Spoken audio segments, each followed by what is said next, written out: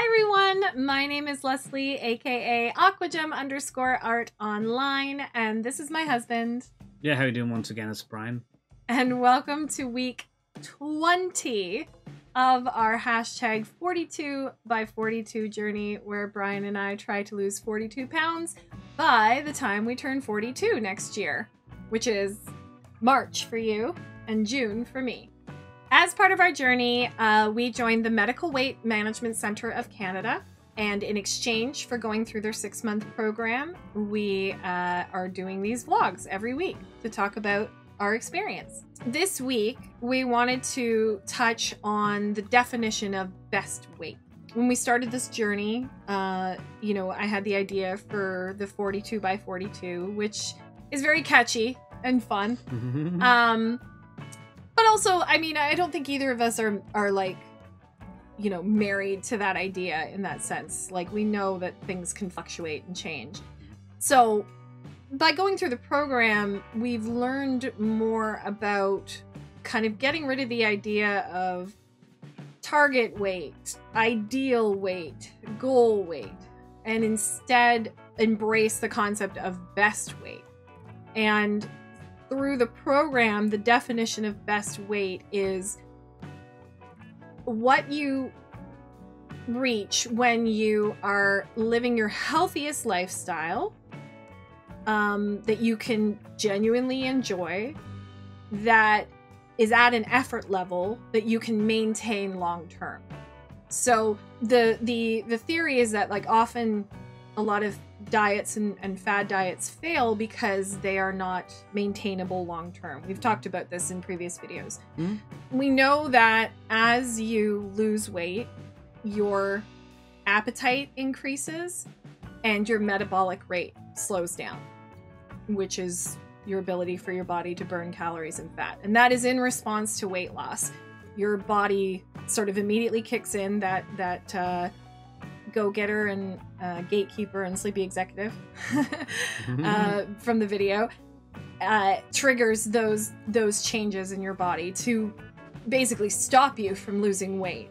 So there's a point at which your effort level hits a plateau that you're no longer losing weight, because that metabolic rate has slowed down so much and that appetite has increased so much that they've met in the middle, and that's, you tend to like plateau.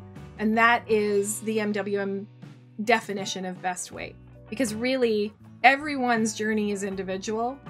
All of us can commit the level of effort that we feel we can commit and still enjoy the things we want to enjoy. Like we talked about, traveling and celebrations and, special events or things like that around food. And I think, well, for me, I know my relationship with food has changed quite a bit in the last few months. There are still things that I don't really want to get rid of in my life. So that's where that like enjoyment and effort kind of meet, right? So we're still discovering what that is going to end up as for our best weight, because it takes time to figure it out. And it might be that as you lose weight, you gain more motivation and you put in more effort for things like exercise or eating or things like that. So that can change too over the process of the journey. Yeah, so that's kind of the definition of best weight. The program is a lot about changing the ideas around obesity, getting rid of shame and guilt, understanding how our bodies and our minds work, understanding that there are things that we can control and that we can't control, and then finding the combination as individuals that work best for our individual needs, right? So even though Brian and I are going through the same program, the aspects of what we decide to do or choose or not to choose, medication, things like that, the conversations we have with our dietitians, it looks very different. So you spoke to your dietitian today, right? Yeah, we did. Yeah, we talked about, best weight.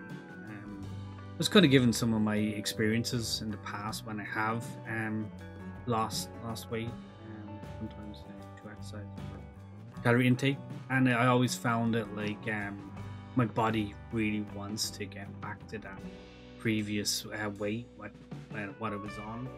So when you lose, I don't know, maybe 15-20 pounds, you know, body doesn't like that. Your body was like sometimes fighting to get back up to what it was previous. So when it's not used to losing that weight, you want to get back to that as soon as possible. And so we did discuss a lot about best weight and what your best weight is. Right. And then you know, so I think it's also about expectations around what you think you should weigh versus what is actually sustainable. Yeah. You know what I mean? Yeah. Actually, my dietitian had mentioned earlier on today that I never really thought of. Actually, you know, if you want to go up for a second serving, you know, sometimes if you wait 20 minutes, you will feel full in that time, and you may not necessarily want that second offering. So instead of going up straight away, getting second plate, maybe to wait 20 minutes. And I was like, oh, that's very interesting. Yeah, because you were doing that at dinner tonight. Yeah, it was. You were sharing that. Yeah, sharing that with everyone, I mean, the kids. Yeah, it's all sort of things like to help us be aware of, you know, our eating habits. Because I think before, you know, we would have loaded up our plates with the second helping already, you know, kind of thing, like 2 sausages or whatever it is. Whereas opposed to, it's better now to like take less and then wait and see if you want more. Just give yourself some time, really. That's what it's kind of about. So that's an extra little tidbit on top of that. But yeah, I think that's everything we want to talk about this week. Next week we're gonna do a weigh-in, and I'm very excited about that because I have had some good results as of late. But again, it's all a journey, and I think letting go of our expectations has helped us to be more positive, to be more confident about what we can achieve, and ultimately to have more success in that way. Excellent. So, if you want to learn more about the Medical Weight Management Center of Canada, the link will be in the description below. If you want to follow me on any other social media, my links will also be below. And next week, I will be appearing at Hal-Con Sci-Fi Con in Halifax. I'm very excited to be out there, so if you're in the area, come say hi.